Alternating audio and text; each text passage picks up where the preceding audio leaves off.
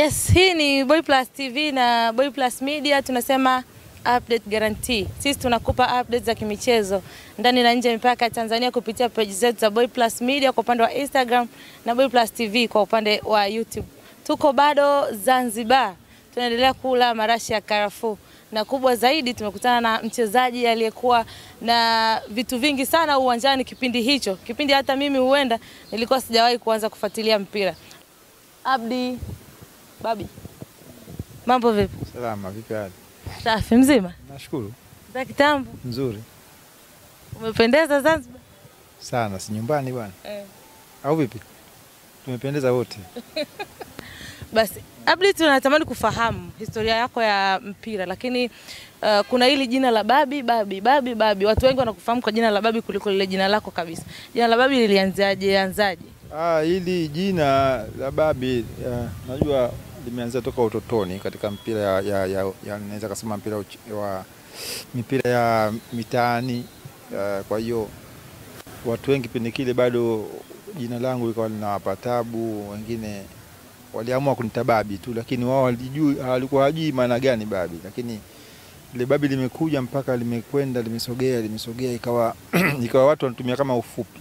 Kwa Messi Abdi Kasim au Abdi wa Messi aliendi. Wameniita Babi. Kama mfano huu ni kama Pele. Alisema Pele siku moja akasema yeye aliitwa tu, kuna mtu akamwita tu Pele tu kwa sababu jina lake lilikuwa refu. Na amefariki Pele. Wewe ni mtu wa mpira. Ulikuwa unalifahamu jina lile lizima la Pele? Silijui. Ulijui? Sasa hivi silijui. Armando Rento Pereira sijui hata unajua majina yake Brazil yako marefu, manake nimeangalia hata jina lake la kati pale refu mno, ni sasa kama 3 mengine za kutoka. Ndio maana yeye mwenyewe akasema urefu huu hata watu walishindwa, akanirahisishia tu mtu akanita Pele. Kwa hiyo ni kama hivyo tu, yani imekuwa Babi. Japo langu mimi sio refu, lakini kifootball tu ile nickname tu fulani ambayo watu wanaipachika kutokana na mujibu wa vile harakati zangu za uwanjani. Pele kuna wakati alikuwa akipinga kuitwa hilo jina la Pele kwa sababu lilikuwa anasema kwamba linaondoa uhalisia wake, kwamba yeye sio jina lake ambalo amepewa. Wewe kuna kipindi ulianza kupinga hilo Babi ukitaka watu wakuite Abdi Kasim? Hamna, mimi sijalipinga, tena nilipenda zaidi kwa sababu nimeona hili itakuwa ndo pengine ndo nickname yangu mimi kama mimi, kwa sababu jina la Abdi Kasim wapo kuna watu wanaitwa Abdi Kasim ambao hata siwajui, yani hawajulikani kwa sababu hawana nani, lakini wapo. Hata ukiangalia kwenye mitandao unaweza ukaandika Abdi Kasim kwa kuta wengi majina Abdi Kasim. Wengine sio kama amekopia, wengine majina yao ni Abdi Kasim. Kwa hiyo lakini hawana nickname. Akisa mimi nickname huyu nikasema Babi, nitajulikana kwamba Babi ni mmoja tu. Kwa hiyo mimi nikalipokea na mpaka leo nalipokea, nazidi kuendelea na nafurahi wewe unavyonitaja Babi. Kwa hiyo mimi nafurahi. Hata mimi mwenyewe jina lako la mwanzo naweza nikalisahau, ila Babi nikalikumbuka. Watu wengi Babi na hata hivyo kuna mtu mmoja kuna manager wangu mmoja alitoka zake, alikuja likizo hapa Dar es Salaam, ni Mkameruni. Kwa hiyo lakini akapitia Kenya kwanza, afu Kenya atabidi pale unagonga pale akataka tabidi akaulizwa akaujua sana, umeona akaambiwa ni Tanzania kufanya nini kwa nani, akasema nenda kwa mchezaji mmoja anaitwa Abdi Kasim. Abdi Kasim na mbona ile jina national team players, akaambiwa hapana tumjui hiyo. Wakaangalia pale akawaonesha picha zangu zile wakati tuko Malaysia wapi, kwa sababu tulikuwa naye Malaysia.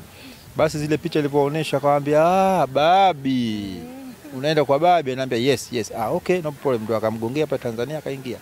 Kwa hiyo kuna urahisi fulani jina hili linatumika katika sehemu tofauti. Hongera. Asante. Tunatamani kufahamu watoto wadogo wameweza kusikia story zako, hawakukuona ukicheza, lakini Abdi alianzia wapi soka lake? Nani aliliona kipaji chake akiwa anacheza kwenye klabu au ilikuwa ni mechi tu za mtaani? Mimi kwanza kipaji changu yani kimeonekana na wenzangu tu ambao walikuwa kubwa wangu. Umeona, walikuwa kila tunapoenda kucheza mechi zile za mitaani zile za kitoto, kuna mtu akawa ananichukua sana, anaitwa Raja Mbamba. Kuna mtu nilimkuta hapo nje nikakwambia ni uko changu, anaitwa Raja Mbamba. Yani Mbamba ni umaarufu wake tu, ni mtu ambaye alikiona kipaji changu. Kwa hiyo akawa na timu za watoto zile za juvenile. Kwa hiyo mimi akanichukua tabidi anisajili kwenye zile timu katika zile grupu za kitoto, akaona huyu atakuwa kipaji baadaye, na kweli ndio hapo ndipo anza kujulikana. Zanzibar nikitaratibu nikapanda Central daraja la pili mpaka nikaja Premier. Yes, nashukuru kwamba nijisikia faraja kwanza kwa sababu ni ushirikiano wa wachezaji sote kwa jumla. Kwa hiyo tulipambana na watu tulikuwa naona kipindi kile Maximo yupo. Kwa hiyo mimi mpaka leo nafarijika na historia kwa sababu kila mtu anataka historia yake kwa baadaye ili apate kuelezea au ielezewe, anajizidi kusikia fahari. Kwa hiyo nashukuru kwamba nimepata kitu vya kunilinda ili mpira katika siku za mpira nikawemo, sio? Lile goli nilijisikia furaha sana mimi pamoja na familia yangu. Umeona bwana. Kwa hiyo vile vile na nashukuru kwamba kuwa mchezaji wa mwanzo wa Azam kufunga goli mechi za kimataifa ilikuwa pale goli lile. Kwa hiyo kusema la kweli nafarijika na historia yao pia ipo Azam, na nashukuru kwamba Azam wana respect na vile mimi na respect. Kwa hiyo ni mchezo na kama Mtanzania, kwa hiyo nimeonyesha ile uwezo wangu. Kama tunarudi pale kama nilivyokuambia, historia zina nafasi yake na zina umuhimu wake kwa baadaye. Kwa hiyo nafarijika, ndio maana mpaka leo miaka 10 ishapita 15 lakini bado mnauliza maswali hayo. Kwa sababu gani? Ni historia ambayo haifutiki. Yeah. Babi, umecheza pia kimataifa na kwa sasa hivi tumeona baadhi ya vijana wakipata nafasi ya kucheza nje ya nchi, lakini wamekuwa kama wanakuwa na roho ya kusita. Kwa nini kwa upande wenu kipindi cha nyuma ilikuwa ni rahisi na kwa sasa hivi vijana wanakataa kwenda nje? Unajua kila mtu na malengo yake kwanza. Kila mtu na malengo yake. Nafikiri wakati ule ilikuwa kwanza kupata professional ilikuwa ni ngumu sana. Kwa sababu kama mimi professional nimepata nikiwa timu ya Taifa Stars, watu mechi za kimataifa watu walikuwa wanaangalia, wamependa, wakapiga simu TFF, bwana tunahitaji mtu fulani. Kwa hiyo ikawa njia rahisi ya mimi kupata nafasi, lakini uwezo ulikuwa mkubwa, sijui wengi walikuwa na uwezo lakini watu wakapendekezwa na uwezo wangu. Kwa hiyo mimi nilikuwa nahitaji pia kubadilisha mazingira, kupata changamoto zaidi ili nijue kama nimeza professional hata sehemu ambayo ilikuwa kuna maslahi zaidi, na kweli imefanikisha na namshukuru Mwenyezi Mungu. Lakini kwa mujibu sasa hivi wachezaji wengi hawapendi, ndio maana nikasema kwanza hapo kuna vitu viwili, kila mtu na muono wake, na wengine wanakuwa hawapendi pengine home, wanarudi nyumbani tu. Kuna wengine wanataka kuishia bara tu, kuna wengine wanataka kuishia Simba na Yanga tu, kuna wengine wana focus kwa sababu mimi mpira wangu hapa nipate ajira nimaliza. Lakini wapo wachache tu ambao wanataka kucheza mpira nje kwa sababu wana malengo ya kujulikana zaidi na kimaslahi zaidi na kuitangaza nchi yake zaidi. Kwa hiyo wachezaji wako tofauti, hatuwezi kuwasema kwamba hawataki wote, lakini wapo ambao wanataka pia, sio? Kwa hiyo mimi nafikiri cha msingi watu wanaangalia maslahi na mtu mwenye binafsi kwa maisha yake baadaye. Mechi gani ya kimataifa kwenye timu yako ya taifa ndio ilikupa chance ya wewe kutoka nje ya Tanzania na kwenda kucheza Vietnam? Mechi ya Ukraine na mechi ya Msumbiji, na kuna mechi moja tulizotumiza friend game na Ivory Coast, ilikuwa hapa shamba la bibi. Mechi zilikuwa nyingi tu. Sasa watu walikuwa wanafuatilia sana. Kipindi kile bado navaa jezi namba 10. Namba 10, afu baadaye nikabadilisha nikavaa jezi namba 19, kasikose 19 nikawa navaa. Kwa hiyo ndio fursa hiyo ya national team, ndio maana nikasema ninarudia tena kwamba national teams yani ni muhimu sana. Iwe Zanzibar, iwe Tanzania, yani ni muhimu sana iwe ya bara. Kwa sababu hii inakuwekea wewe CV yako pamoja kwenye klabu, kukuheshimu na kukuona wewe bado una kiwango, na wewe mwenyewe kupata fursa za kwenda wapi? Nje. Sababu nje ukienda bwana, wakijua wewe national team player inakuwa nzuri sana. Kwa sababu mimi nilikuwa nikienda Vietnam na rudi timu ya taifa. Kwa hiyo thamani yangu ilikuwa kubwa sana na maslahi yangu ilikuwa makubwa sana. Kwa hiyo timu ya taifa ni timu muhimu, ni kitu kimoja kikubwa sana. Wewe ulikuwa ukichagua tu namba yoyote, ukiambia wewe chukua namba 2 bwana unabeba. Wewe ulikuwa unachagua namba ziko maalum na watu wanaona bwana namba mtu fulani wachukue. Lakini baadaye nilikuja kubadilisha tu namba 10 ingeenda kama 19. Nafikiri 10 nilimwachia mtoto mmoja anaitwa Johnson Tegete. Alikuwa anakuja pindi kile, nikamwachia bro wewe naomba nikamwachia, nikamwambia papa wanangu. Kwa hiyo mimi nikamevaa 19. Hiyo 19 ulichukua tu au ilikuwa ina maana? No, ilikuwa ina maana tu, nilikuwa naipenda 19 kwa vile inavokaa 1 na 9. Basi nilikuwa napenda tu nikasema acha nivae 19. Premier ulicheza na timu inaitwa Mlandege. Na baada ya muda ulitoka huku Zanzibar na kuelekea Tanzania bara. ukaenda kujiunga na Mtibwa Sugar, ndio ikawa timu yako ya kwanza. Ilikuwa ni kipindi kama hiki cha Mapinduzi Cup ambapo Mtibwa walikuona, kwa sababu kipindi cha nyuma nasikia Mtibwa nao walikuwa wakishiriki na walishawahi kuchukua kombe hapa. Yeah. Mimi nimeonekana na Mtibwa kwenye mashindano haya ya Mapinduzi. Nakumbuka ilikuwa mechi kati ya Mtibwa na Mlandege, na ilikuwa katika makundi, lakini ilikuwa ndo mechi yangu ya mwanzo hiyo ya kombe la Mapinduzi. Kwa hiyo siku hiyo nashukuru kwamba niliperform vizuri tu, mechi ilikuwa nzuri sana kwa sababu nilikuwa man of the match, kwa sababu ile mechi naikumbuka nipiga shuti kama 4 hivi, lakini shuti zenyewe, yani nikwambia shuti kweli hamna goli lilofungwa, lakini shuti 4 zile nifanya zile jamaa wanitafute. Ukiacha ambao udambu mambo nilikuwa nayafanya, hata wazaji wenyewe wale accept. Lakini nakumbuka kwamba kipindi kile kuna mchezaji mmoja wa Zanzibar anaitwa Kasim, timu pamoja na Abdalla Juma, wao walikuwa tayari washajiunga na Mtibwa Sugar, au ni wa Zanzibar. Kwa hiyo wale Mtibwa wenyewe pia wamezameshi waka wanafanya ushawishi kwamba bwana, sisi tutakutana na bosi ndio timu yetu ya Mtibwa. Kwa hiyo ilikuwa njia rahisi sana mimi. Kumbe tayari na bosi wenyewe yuko juu, tayari akakisha point kwamba bwana, huyu mimi namhitaji. Na kweli kumeza mechi mimi direct nimefuata kambini, wamenifuata. Kombe lijamaliza, mimi tayari nishafanya makubaliano kila kitu, basi ikawa ndo time hiyo kumaliza mashindano, mimi nikaenda zangu kucheza Mtibwa. Maisha ya Mtibwa yalikuwaje hadi ukaenda Young Africa? Maisha ya Mtibwa yalikuwa mazuri tu, kwa sababu kipindi kile ilikuwa pale, unajua wale wanategemea sana miwa sukari. Kwa hiyo ilikuwa kipindi cha mavuno, kwa hiyo ilikuwa kila kitu kiko vizuri. Timu ambayo inakuza sana kiwango kwa sababu mazingira yake yako ya utulivu, timu ambayo ina heshima, inajali wachezaji. Kwa hiyo performance yangu ilizidi kupanda, na nikaonyesha uwezo wangu kwa mara ya mwanzo, na nikahitajika timu ambazo hizi kubwa Simba na Yanga, lakini Mtibwa hajakubali kirahisi, wakasema bado tunamhitaji hata miaka 2. Basi mimi Mtibwa niza miaka 2, baadaye nikaenda zangu Yanga. Kipindi Young Africans na Simba Sports zilipokuwa zikikuhitaji, zilikuwa ni timu kubwa kwa upande wa kule bara, na wachezaji wengi kipindi cha zamani walikuwa wanatamani kuzichezea hizo timu za Kariakoo, Simba na Yanga. Wewe wakati umesikia kwamba Simba na Yanga zinakuhitaji, lakini klabu yako haiko tayari kukuachia, ulikuwa katika hali gani? Ulikuwa unaumia kimoyo, lakini usemi kwa sababu tayari una mkataba, ilikuwaje? Hapana, mimi nilikuwa siumii kwa sababu wakati na perform Mtibwa nilikuwa best player pale midfield.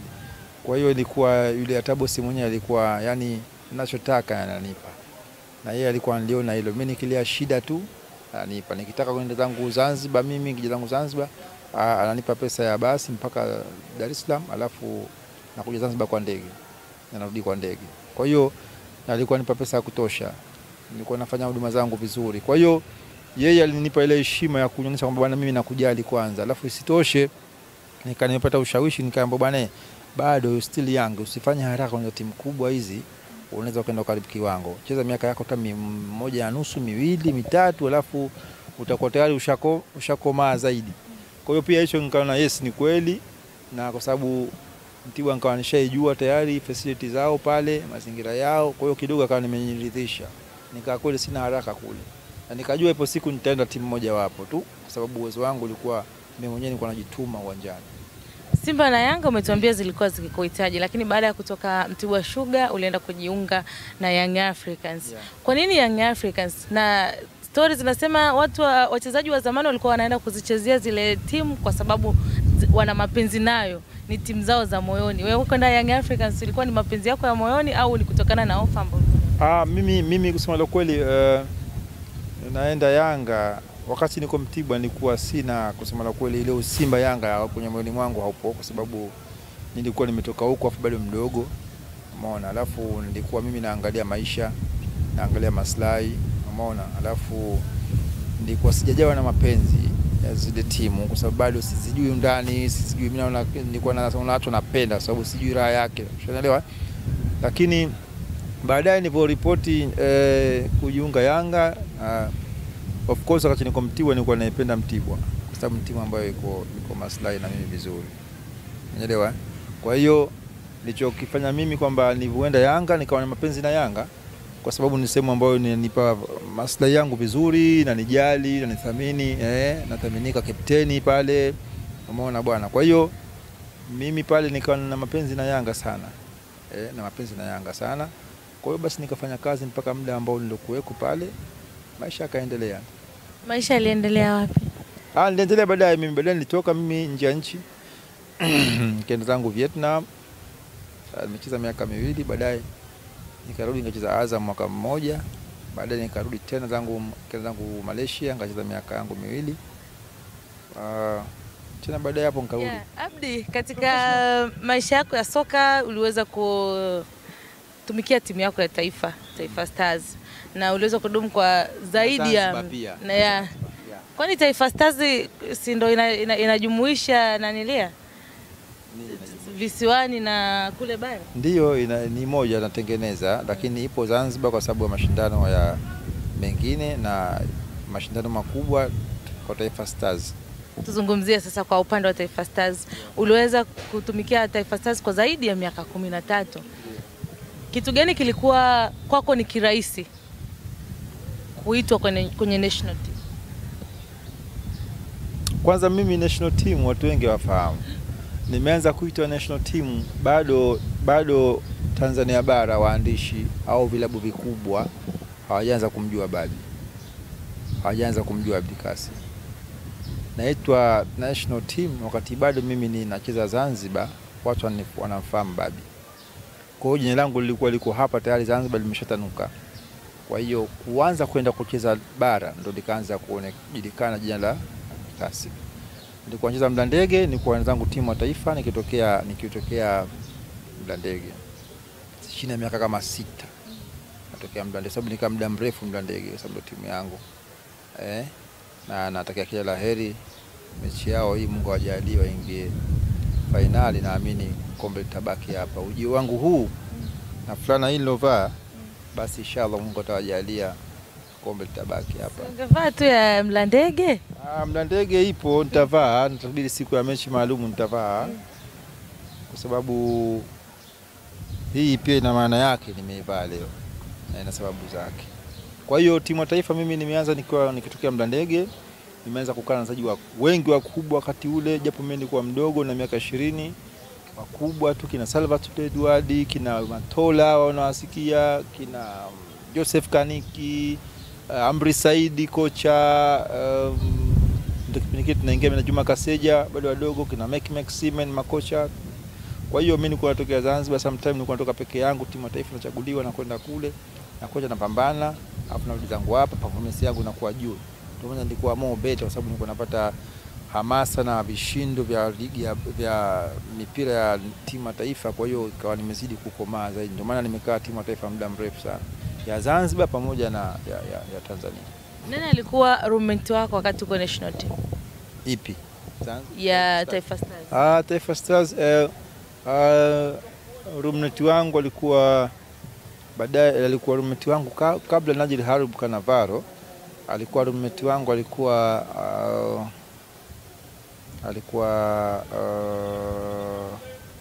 nani yule?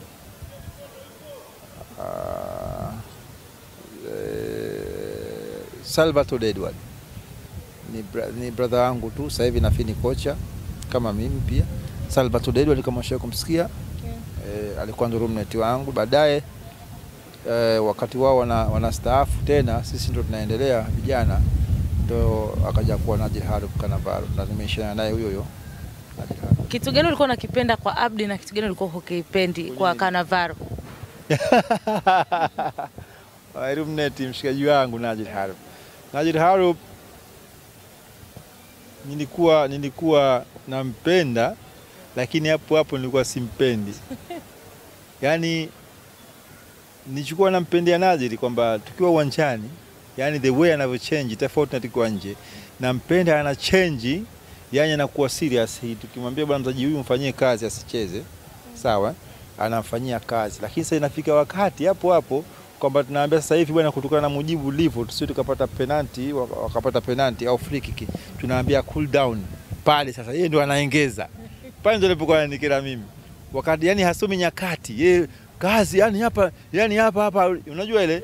Sasa naambia sasa hivi no. Sasa hivi hapa hii time tushashinda moja, tulia, relax. Yeye hapa ndio anaingia sasa, ndio kwa anikera mimi. Alafu mimi ndio captain wake hanisikilizi, sasa nilikuwa nakereka. Tukifika ndani tunaanza kugombana.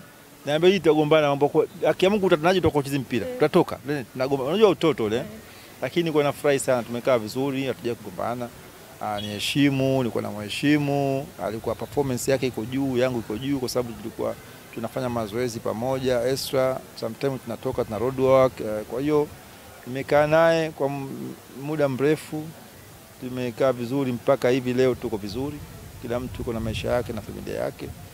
Maisha mengine yanaendelea. Unakumbuka mchezo gani ambao wakati mnacheza mnaona kabisa mmeshinda na unamwambia Cannavaro usifanye hiki lakini Cannavaro yani ukishamwambia na kuitikia, lakini akishaanza kucheza mambo yanabadilika? Nilikuwa yani nimemzoea zaidi kwa sababu mimi naji nilikuwa naanza naye kurse mbili. Yanga pamoja na timu ya taifa. Kwa hiyo nilikuwa najua na huku Yanga anacheza na timu ya taifa anacheza. Kwa hiyo nilikuwa najua wakati huu sasa hivi naji atakuwa atulie. Wakati huu sasa hivi anataka afanye kazi. Mtu akitusumbua basi ilikuwa tunamkabidhi yeye. Mimi ndo mtu wa mwanzo bwana. Tunamkabidhi fanya marking ili asicheze. Kwa hiyo alikuwa anafanya kazi yake vizuri na mtu ambaye anasikia. Kwenye mechi gani sasa unakumbuka Cannavaro alishawahi kumpa kazi? Mechi moja na Atletico ya Angola, walikuja pale tukafunga goli 3, nakumbuka mimi nilifunga goli, ilikuwa Champions League. Kwa hiyo mechi nakumbuka, afu nakumbuka mechi moja ilikuwa Algeria. Na mechi moja nakumbuka ilikuwa Yanga, ilikuwa Tunisia. Mechi zilikuwa nyingi tu, nyingine za hapa nyumbani za Simba na Yanga, nyingine ilikuwa mechi na Mtibwa, mechi nyingi tunazikumbuka matukio yake. Kwa hiyo na kwa sometime nikikaa nakumbuka basi nakuwa nafurahi, nasema yalipita mengi sana. Dabi ya Kariakoo kwenu mlikuwa mnaichukuliaje? Dabi ya Kariakoo tulikuwa tunachukulia mechi, tunachukulia mechi ambayo yenye muhimu mkubwa, mechi ya hamasa, mechi ambayo tunahamasishana kwa sababu ni mechi ambayo inakuletea sura kubwa zaidi au kwa upana zaidi, performance inazidi kuwa juu zaidi, unazidi kutengeneza jina lako zaidi, unazidi kutengeneza maslahi yako zaidi kwa msimu ambao unaofuata. Mara nyingi ilikuwa mechi zile zinakuwa mbili kila mwaka, mechi ya mwanzo na ya mwisho ndio ilikuwa tunapambana sana. Tunapambana sana kuhakikisha kwamba unabaki kwenye timu na unabakisha jina lako kwa Tanzania ili uwe bora zaidi. Ndio tulikuwa tunakifanya. Hata kama tuseme mfano mimi niko nafanya hata kama mechi itakuwa tuseme draw, sijui msiangalie matokeo kwanza. Mimi niko naangalia kwanza kwamba performance. Nafanya kazi yangu kwamba na make sure na hapa striker mipira kwa wakati na control midfield vizuri na supply mipira vizuri, na hiyo kitu ambacho nifanya mimi kila mechi niko natoka katika performance nzuri. Hata kama mechi itakuwa draw au tumefungwa au bila au moja bila tumewafunga, lakini natoka na good performance. Kwa hiyo mimi nilikuwa nifanya performance yangu inaongeza kila siku na Yanga kuniamini, na ndio maana nimekaa na kuwa captain kwa muda mrefu kidogo. Abdi, ulikuwa unacheza katika nafasi ya kiungo na kuna ligi kuu ya Tanzania bara inaendelea na ligi kuu ya kupanda huko Zanzibar inaendelea. Mchezaji gani kwako ni unaona ni huyu ndo kiungo mzuri katika nafasi yako wewe unacheza? Mchezaji gani anakuvutia hasa kwa sasa? Kwa sasa mimi mchezaji wa yule kwa nivutia sana. Feisal na Mzamiru ya walikuwa yani mchezaji ambao wanacheza vile ambavyo mimi na enjoy hata nikiangalia, umeona. Hususan Feisal anafanya vitu ambavyo kidogo vile ambavyo kama naviona kwenye ndoto najisi kama vile najirewind kwangu, sema natakuwa ongeze kidogo tu azidi kuwa more active na more kupiga mpira golini. Ni mchezaji Mzamiru ana keep ball position vizuri na control midfield. Kwa hiyo walikuwa wachezaji ambao wana uwezo mzuri na furahi sana wacheza, waongeze bidii, lakini kwangu mimi hao ndio naona sasa hivi ndio ni watu ambao wananivutia kwenye mchezo wao. Wakati unacheza, nani alikuwa ni unaona kama huyu hapa huyu ndio strong opponent wangu? Hata siku kuna mechi unataka kucheza nao, unapambana sana, unajitahidi sana, unakuwa na maandalizi bora sana kabla ya mechi. Yani unamaanisha kwamba timu yangu ya Yanga, yani ukicheza Yanga au katika maisha yako yote ya soka, kuna mpinzani wewe si midfielder, kuna mtu anatakiwa kukabe wewe, Usitembee. Lakini sasa ushajua huyu nikicheza naye lazima nikamie huyu. Ndio. Kwa hiyo unakuwa na maandalizi makubwa nje wakati wako walikuwa kila mechi. Tena wanaandaliwa. Mechi na Yanga bana, timu ya Yanga yani mkimkamata Abdi Kasim mbele hamna goli. Na sio kama mbele hamna goli anafunga. Yani yeye ndo anasababisha magoli kwenye timu ya Yanga kwa sababu ukiangalia rekodi ipo Beni Mwalala, Jofre Ambani, Mshongasa, yani wao unaweza kusema ilikuwa 90% ya magoli yao yanatoka pasi kwangu mimi. Kwa hiyo ilikuwa ukinikamata mimi basi Yanga kuna matatizo yanatokezea. Kwa sababu mimi nilikuwa na uzuri wa zile finishing pass, killing pass, pasi za mwisho zile accurate pass. Kwa hiyo nilikuwa na vipimo. Umeelewa? Kwa hiyo nilikuwa napata tabu sana kwa sababu kwenye marking. Na mimi watu walikuwa wanashindwa kuelewa ukinifanya pressing kila wakati press. Kwa hiyo na siingia hasira lakini unatoa mchezo kuna vitu na si enjoy. Lakini ukiliwalusi tu ukijifanya unanisahau hivi matatizo. Matatizo. Na hiyo siri nasema leo kwa sababu mpira yenyewe nishauacha. Lakini nilikuwa nacheza kwa sisemi, sio kila nikijua sisemi. Mimi nasema napambana tu, lakini nasema sasa hivi sababu vitu ambavyo tayari vishapita. Lakini nilikuwa sipendi, lakini sisemi wala sionyeshi kwamba hasira sababu ukionyesha yule mtu anazidi kufanya nini? Lakini mimi nilikuwa lakini mshamtema akijisahau kidogo tu mimi ndo natumia nafasi hiyo. Ndio nilikuwa nafanya hivyo. Katika maisha ya mpira ziko taarifa lakini na tetesi mbalimbali. Mpira unahusishwa na mambo ya kishirikina. Ulishawahi ku experience kwenye maisha yako ya mpira? Mambo ya kishirikina? Mambo ya kishirikina yapo bana. Yapo. Hata watu walifanyiwa zamani yapo. Hiyo ni vitu vya kawaida sana. Na kitu hicho ambacho mimi hakisumizi kichwa kwa sababu ni vitu ambavyo nikiangalia kwenye historia za zamani za miaka za babu ni zipo. Tumeumbwa na majini na nini zipo, lakini mimi nakuwa siamini tunapokuwa uwanjani kwamba mpira baada sisi kuna mtu mwingine anakuja kucheza. Hapana, siamini. Mimi naamini kwamba ushirikina upo kwa njia nyingine za kufanywa, okay, lakini hapo nilikuwa nina imani kwamba ushirikina na uwezo wa kujikinga kwenye ushirikina. Najua nini nifanye. Ndio maana nilikuwa mimi naweza mpira sina hofu. Na nilikuwa sijawahi kusema mimi nimerogwa. Kuna mtu ndani mmoja anirogwa kwenye timu ya Yanga. No. Au timu ya taifa nimerogwa. Nilikuwa siko hivyo sababu nilikuwa nimejiandaa kwenye kuamini na mimi kwenye vitabu pamoja na sala zangu, basi nikawa nacheza mpira nikiwa free mpaka leo. Nashukuru sijawahi kuumia wala kutengeneza kwamba goti nimerogwa. No, sijawahi. Sasa hivi kuna issue ambayo inaendelea ya kiungo ambayo umemtaja kwamba ni moja kati ya wachezaji ambao unawakubali sana wa ligi kuu ya NBC, Feisal. Yeye na klabu yake ya Young Africans. Ukiwa kama mchezaji mkongwe, unamshauri nini Feisal? Mimi mambo yanaendelea huko labda kwenye ushauri tu kwa sababu alipo Fei naweza nikasema mimi nilikuwepo na nimepitia. Sasa sometimes unajua sasa hivi wana watu ambao wanawaamsha kila wakati. Tofauti na sisi. Watu ambao wanawaamsha. Kuna maisha baada ya mpira, kuna maisha baada ya mpira. Of course, kuna maisha baada ya mpira. Alikuwa mtu fulani, ilikuwa hivi, alikuwa mtu fulani.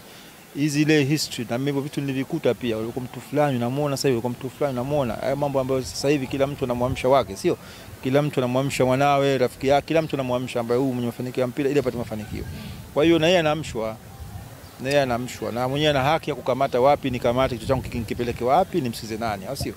Kwa hiyo mimi ninachomshauri kwamba yeye focus na football. End of the day kwamba kazi yake afanye yao ya malize, wenyewe anajua njia ya kuyamaliza, lakini aendelee continue, hayo ndo maisha yake. Acheze mpira ili maisha yake endelee na point, asifocus tena na mambo mengine, focus na football, aiweke pale kwamba mimi kazi yangu na maisha yangu ni mpira. That's all, hicho tu. Mpira ushawahi kukupa mchumba? Hujawahi kunipa. Hapo umetupiga Abdi, umetupiga. Maswali mengine jamani ndio. Sasa nini? Yamenipa mchumba si ndio mke wangu? Au bwana yamenipa mchumba wewe vipi? Ndio mke wangu huyo, sasa ni kitu gani? Yamenipa mchumba ndio mke wangu. Ndio mke wako? Hadija Ramadhani. Ilikuwa kwaje? Ilikuwaje? Hamna kwa sababu unajua upendo sometimes unakuja kwa mujibu wa vile muono, kwanza muono wa mtu na nini, naona. Kwa hiyo lakini social media nipenda kwa sababu ya star na nini, najua kwamba yeye the way kaangalia kwamba the way nilivyo, kavutiwa na mimi huyo mtu, so nikaona ni wakati sahihi wa kuwa mke wangu, na muhimu ilikuwa ni kitu ambacho yeye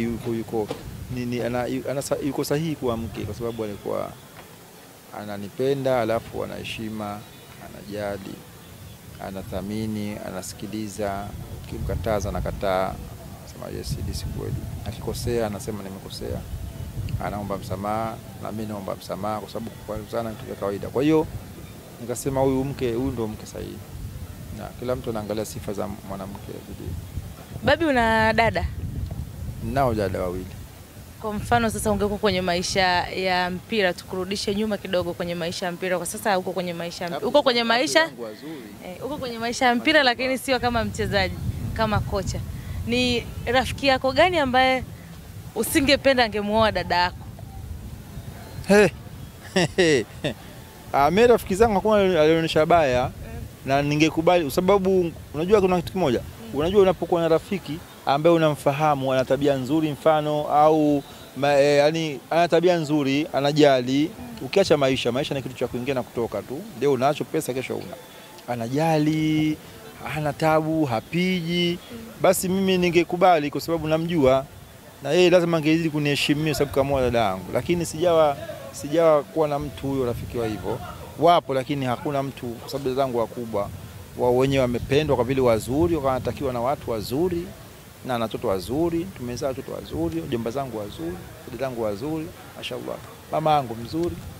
Uko unapenda kufunga magoli gani? Header au volley? No, mimi magoli yangu shooting ndio napenda. Header mimi magoli machache sana. Pengine mpaka na staafu header mimi nimefunga magoli mawili tu. Yes.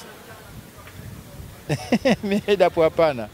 Mimi naenda nikikuta okay, lakini nikuwa si alap sana mimi kwenda kwenye area box, penalty box. Mimi nikuwa nje ya box, inakwenda afu natoka, inarudi zile debounce, alafu napeleka kama zile shoot anazopiga Feisal. Yes, ndio maana akasema Feisal ana push more atakuwa more better than me. Yeah. Ushaje kupiga naye story Feisal napiga naye story na chati. Yeah, tunachati, bro, vipi mambo, fresh, game ya Yanga inakaribia na Simba, vipi bro, naambia pambana. Tulia, relax, enjoy, be free, enjoy. Onesha time. Yeah, muhimu naambia onesha time. This is your time. Okay bro. Na chat naye sana. Kila siku, kila wakati anaangalia status zangu, naangalia zake. Yes. Status gani ya Feisal leo kupostika kuchekesha sana? Na ukareply. Mimi yeye akituma, yani tunacheka. Unajua Zanzibar tuna tabia yetu fulani ambayo ile kwanza tunakuwa tunaheshimiana, alafu yani tuko mkubwa na mdogo wote sawa, kwa sababu tunaheshimiana. Kwa hiyo yeye Feisal ana respect mimi father, okay? Mimi na respect you young brother, au sio? Kwa hiyo tunaenda kwenye football tu ya kama watoto. Tuko same. Yani naweza nikamwambia kitu hivi akacheka. Au sometimes anaweza akatuma post ya yuko training, mazoezi, nikamwambia hii training wewe bwana, hapa hii sehemu kakwambia kuonesha nani? Hii sehemu nilikuwa nafanya mimi, akacheka. Umeona, kwa sababu maeneo tunayajua wote. Kwa hiyo tuna enjoy sometimes, tunaona vichale, vijitu kama hivyo. Fresh. Sasa hivi Babi anafanya nini? Babi sasa hivi, Babi kwanza kocha. Wapo wanaojua wengi na wapo ambao bado hawajajua. Babi ni kocha na diplomacy. Nimesoma Morogoro zote na nimefundisha timu Mashujaa, nimefundisha academies hizi ndogo, nimefundisha timu moja Kigoma kwanza pia daraja la pili. Kwa hiyo Kigamboni pia nafundisha, kuna academies pale, nafundisha senior players pale training. Kwa hiyo kifupi mimi kocha. Nasubiri leseni nyingine ambazo zilizobakia 2. zitoke ili nikasome zaidi ni na professional yangu ya coaching. Baby, kwa sasa hivi tuliona uteuzi wako kuwa mratibu wa timu za taifa kwa hapa visiwani Zanzibar. Kwanza uteuzi huu umepokeaje? Kwanza nashukuru Mwenyezi Mungu. Uteuzi nimepokea vizuri. Pia nashukuru Baraza la Michezo Zanzibar, nashukuru viongozi, katibu, nashukuru pia rais wa ZFF Abdulatif pamoja na katibu wake Hussein Ahmed, kwamba wameangalia jicho la tatu, wameona umuhimu wangu, wamekaa kwanza kikao na kufikiria, wakaona bwana hapa mtu fulani atasaidia kupush vijana pamoja na mambo mengine ili soka letu liendelee. Kwa hiyo mimi napenda kuwashukuru pia watu wa ZFF, uongozi wote kwa jumla, kwamba kuona umuhimu wangu na amenipokea vizuri. Kwa sasa hivi kilichobakia ni utekelezaji wa kufanya kazi timu zetu za taifa za wanawake under 20, 17 pamoja na kubwa, na vile vile ndio tuko katika kuangalia jinsi tupate wadhamini kuongeza mpira wetu ukazidi kuongezeka. Kuna ligi yetu inakuja, tunahitaji wadhamini. Kwa hiyo mimi ningependa watu wa Zanzibar wajue kwamba sasa hivi kwamba Zanzibar michezo tumeamua kwamba sasa hivi nitakuwa sisi tuwe bora zaidi kama walivyo wenzetu Tanzania bara, umeona bwana, ili kurudisha heshima mpira Zanzibar, kurudisha vipaji ambavyo vilikuwa vimepotea. Kwa hiyo tunakaribisha kwenye kuona karibisha kwenye kuona, na timu zetu za taifa safari hii tunajipanga dizwe katika level high nzuri kabisa za juu, na kupata wachezaji wenye kuwa bora zaidi, kwa sababu wachezaji tunao wengi sana tunao. Kwa hiyo tunataka wale bora zaidi ili kuweka timu yetu kwa juu, tukalinda viwango vyao, kwa sababu timu ya taifa inalinda viwango na kuonekana thamani yako ikazidi zaidi kwa klabu chako ambacho unachokicheza. ZFF imepata mtu sahihi. Nahisi kwa mtu sahihi of course, kwa sababu mpira Zanzibar nimeufahamu za muda mrefu, na mpira Tanzania bara na ufahamu nimezapira muda mrefu. Kwa hiyo ZFF na TFF zote nazifahamu. Kwa hiyo usishangae leo niko hapa, kesho niko huko, kwa sababu kote ni home, kote ni nyumbani, kote kuna viongozi wangu, kote kuna rafiki zangu, kote kuna watu wa mpira. Kwa hiyo ZFF na TFF ni kitu kimoja. Nataka kutengeneza kitu ambacho kiwe kizuri zaidi, kiwe na nguvu zaidi kwa mpira wetu wa Tanzania, kwa sababu mwisho wa siku kuna East Africa zinatuangalia sisi, wanaangalia Tanzania. Kwa hiyo tukiwa kitu kimoja, tukiongeza nguvu, wanasema haba na haba kujaza kibaba. Kwa hiyo tukiongeza nguvu yetu na TFF na ZFF, kwa hiyo tutapata kitu kikubwa zaidi kwenye timu ya taifa pamoja na ligi zetu zote kwa jumla, pamoja na mwenendo wote wa ligi. Kila mwaka natakuwa ligi yetu iwe bora zaidi ya Zanzibar pamoja na kwa hiyo lakini tuna focus zaidi Zanzibar, tuinue zaidi, isogee mbele zaidi kwenye mashindano pamoja na vilabu vile juu, wadhamini ndio muhimu sana katika mchezo wa mpira wa miguu. Kwa hiyo tutapambana hilo kujua ligi yetu itaendelea vipi kuwa bora zaidi. Babi, kwenye issue ya mpira kuna swala la wachezaji kupunguza umri ili wapate muda mrefu sana wa kucheza. Ushawahi kushiriki kwenye hilo? Swala la kupunguza umri ni swala la kawaida sana, kwa sababu watu hawajui tu. Wachezaji wa huko Ulaya huko kina Baba Yaro nani wote hao wamepunguza umri, wote. Kwa hiyo ni kitu cha kawaida. Kwa hiyo mimi swala la kupunguza umri, mimi umri ulikuja kupunguzwa kwa sababu ya national team. Nilikuwa bado mdogo sana. Sasa nakumbuka ZFA ikawa kipindi kile viongozi wa zamani bwana, huyu mbona mdogo sana. Kwa hiyo pasipoti yangu ikafanywa kidogo, ushanifahamu sasa hangambezo okay, itabidi nipate fursa za timu ya taifa. Basi kwa kama miaka 2-3 tu vya kawaida tu, mbona kwenye mpira wala sio kitu cha nini, kwa sababu ni mchezo, sio hata upunguze umri utafikia mwisho utafanya nini, utaacha. Kwa hiyo ni mchezo, kujifurahisha, kuenjoy, basi ni football tu, hiyo ni kitu cha kawaida tu. Baada ya kustaafu soka, ulishawahi kupata request kutoka sehemu yoyote duniani wanakuhitaji uende kacheze kwenye timu? Nishawahi kupata. Nimepata na fursa hiyo, nimepata Dubai, lakini sasa nikiangalia nikasema tena miaka hii tena sasa hivi tena nataka kwenda kunivunja, nikaona hapana. Lakini nashukuru umeenda, lakini passport umri umeenda, yani kichwa kinataka, miguu na pasi zinapigika, lakini naona mwendo hauna. Sasa nikaona tena passport nipunguze tena. Nishaipunguza afu nipunguze tena, na mbona nipunguze tena, nikasema hapana, haiwezekani. Kwa hiyo nikasema bora nitulie tu, sema nashukuru kwamba Abdulatif president ameona hili jambo, kwa sababu ngoja nimwite Abdi Kasim. Kwa hiyo kanita mimi hapa, nikasema kule tena haina haja kwenda. Kwa hiyo ndio maana niko hapa kama unavyoona. I love you Zanzibar. Kwa hiyo tunataka tupambane. Mimi naomba tu watu waje kwa wingi wa Zanzibar, Tanzania kwa jumla, waone kazi ambayo itakayofanyika kwa uongozi pamoja na wachezaji. Ligi ya Zanzibar raundi ya pili na kuja vingine kabisa, uwezi amini. Na mwenye nitakuweko kila mechi. Kwa hiyo tunakaribisha hata nyinyi mkaribie pia, kwa sababu Tanzania sio msichague kwamba lazima iwe bara tu na join it bara, no. Zanzibar pia home, karibuni muda wote tutawapokea. Babi, katika maisha yako ya soka ushawahi kupata injury ambayo labda ilikuweka nje muda mrefu na ilikuumiza sana? Imeniumiza sana. Yaani hiyo inarudia kila siku, lakini ndio mpira tu, sema ninaisema tu just. Hiyo imenipata injury zio tayari na miaka 40. No, miaka 38, 39. Hey! Miaka 38 unacheza bado ilikuwa? Yes.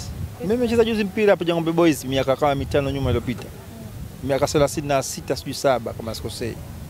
Kwa hiyo ile injury imeniuma mimi kwamba tayari nafanywa na mchezaji yeye bado mdogo, yani mimi tayari age. Yani mimi age na anafanya vile kwa sababu babi I'm already finished. Sasa nikasema huyu sasa hivi uzee anataka nivunje mimi mguu sasa hivi tena. Na alinivunja kweli ankle. Tap. Pale tulikuzana KVZ. Anaitwa sijui Chaku nani sijui. Namfahamu mpaka leo kijana tu. Lakini naongea just ile football ishapita, hata nizungumzia tu. Lakini ndio injuries yangu ambayo niliumia hiyo, sijaye kuumia toka kwa nyuma kote kwa mikutano na vikwaru vya Ulaya wapi. Lakini ile injuries imenivunja ankle iligeuka kabisa hivi. Nilikuwa pio miezi 2. Ndio kaja nikaunga mpaka leo shaunga, lakini bado kwa mbali sometime inafanya inachoma. Ndio maana nikasema sasa hivi ligi ya mpira na watoto basi. Ndio maana nikawaachia wao wacheze. Babi, Tanzania ina nchi ngapi? Sasa hapo mtihani. Tanzania ina nchi ngapi? Eti. Tuna nchi ngapi dangu? Saidia sasa. Za kizungu. Za nini? Sasa dada yangu, Tanzania ina nchi ngapi tena? Tanzania si ina nchi ngapi Tanzania? Uliza nchi unakusudia mikoa. Unakusudia nchi moja tu. Ataje jina lote la pele. Nchi si Zanzibar na Tanzania bara au? Ngapi hizo nakupa? Kwa hiyo Tanzania ina nchi? Mbona mnanizonga bwana? Huyu ananizonga, mnanizonga, mbona mnanichanganya? Maswali ya skuli mnaniletea jamani hayo. Sasa mimi jamani tena kuaje mambo hayo? Nisaidie basi my dear. Kama subscribe. Subscribes. Tuko hapa, Tanzania ina nchi ngapi? Sasa ile swali Tanzania ina nchi ngapi vipi? Au mikoa nakusi? Tanzania si ina nchi moja? Itaje? Tanzania. Au vipi? Kweli? Au nimekosea wapi? Kweli kabisa? Tanzania. Yaani Tanzania ukizungumzia nchi na maana Tanzania ni nchi moja, lakini kuna Zanzibar na bara. Kwa hiyo ukiunganisha unapata nchi moja. Lakini ndani ukipasua kuna nchi ngapi? 2. Maana huko kuna rais na huko kuna rais. Babi. Kuna nchi moja alafu kuna nchi mbili, tuweke sawa. Tuweke sawa hapa.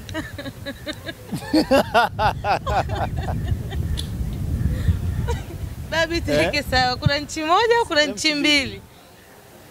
Tanzania kuna nchi mbili. Kuna nchi mbili. Zanzibar na Tanzania na Dar es Salaam. 2. Mimi kama mimi najua hivyo. Kwa sababu nchi yenye rais sehemu kwenye unapokuwa kuna rais, mimi najua ile tayari ni nchi. Umenifahamu? Lakini kama sehemu ni mkoa tu hauna rais, huo ni kama mkoa tu au kisiwa tu kama kina rais. Kama tuseme Seychelles wanaishi bila rais, kwa hiyo ile sio nchi. Ni mkoa tu wa Seychelles. Kwa kuwa Tanzania kuna lazima kuwe na kiongozi, kuwe na viongozi, kuwe na waongozi. Na unapozungumzia nchi viongozi, watu wanachukulia kwamba viongozi ni wale ambao wa serikalini tu. Hapana. Unapo kwenye nchi, home is home. Hata mimi hapa pia kiongozi wa nchi. Sio, unaelewa? Kwa sisi sote tuiongoze nchi yetu, kuwe na amani, kuwe na utulivu, kuwe na busara, tujitawale vizuri, yani tuwe free, maisha yetu free, kusiwe na ubaguzi, kusiwe na utumwa. Hiyo ndio maana nini? Kiongozi. Sote sisi viongozi. Kwa hiyo Tanzania ina nchi mbili. Fulani tu kwamba ndio kiongozi hiyo, ndio huyo afanye kazi yake. Sote sisi viongozi. Sote tunasaidiana kwa jumla, sote sisi. Tanzania mkuu, rais, nani? Tanzania mimi, wewe. Tanzania Hawa maji Ina nchi mbili. Tanzania? Ina nchi mbili. Basi asante baba. Asante, nashukuru.